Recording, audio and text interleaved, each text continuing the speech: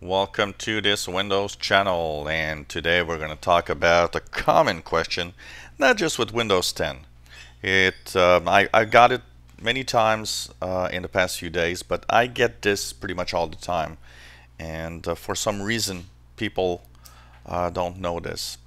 I get the question of where's Microsoft Word, where is Excel, where is PowerPoint in Windows 10? Well, I got a news for you. That's not part of Windows 10. And it never was part of Windows. So if you have Microsoft Office, it either came with the PC you bought for some reason, because you paid for it, or somebody installed it, or you installed it at some point. But no, Microsoft Office is not part of Windows. It never was part of Windows.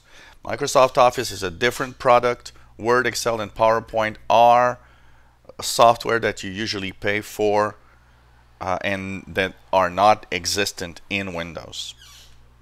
And a lot of people are convinced that no, Office Word is part of Windows. No, it's not. It never was.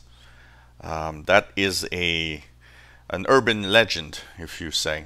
And I get this all the time. I go to my clients' computers and they say, hey, I installed, somebody installed Windows 7. Where's Word? It's not there. Oh, I had it before. That's because you had installed it before. So it's not there, but you know what? If you're not working with your computer and if you don't really share much with other people, texts and stuff like that, or if you just have some documents that you want to open from time to time, you don't actually need the real thing. There are some alternatives that you can use. Of course, one is Office Online. OfficeOnline.com, I believe, is the address. Let's just try it. Yep, Office.com. That's Office.com. It's Office Online. This, with a Microsoft account, lets you use in a web page Word, Excel, PowerPoint. You just need to sign in with a Microsoft account for it to work. It's totally free and it's the real thing, but in a web browser. So that's the first thing that you can try for. The good side of this is that it's compatible 100% with every Office documents that you might want to open. And it lets you save on OneDrive and on your computer, so you can actually get these documents anywhere, which is a good thing. If you want to have something in your computer, you don't have to, you don't have the internet sometimes, or don't want to use the internet to do that, because Office Online does require you to have a connection to the internet, then there are two nice options. One is LibreOffice, which is by the Document Foundation. You can download now. This is a complete Office suite. It has the equivalent of every Microsoft Office app. So Word, Excel, PowerPoint, Access, and so on. There's an equivalent of that.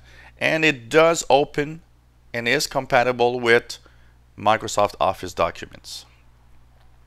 And it's at LibreOffice.org. And I'll be posting, by the way, all three website URLs in the description below the video. And from Apache, you also have OpenOffice from Apache, which is at version 4.1.1 as we are now. You can download OpenOffice. It is also an equivalent, free of charge, of Word, Excel, PowerPoint, and so on. It opens Microsoft Office documents. So these LibreOffice and OpenOffice are free. You download, you install. Even if you don't have the internet, they will be there. You will be able to do documents. And so, for just a small user that doesn't open or doesn't work documents much, why pay for Microsoft Office when you can have these free alternatives? They're actually, pretty good and pretty powerful. So these are the options that you have available.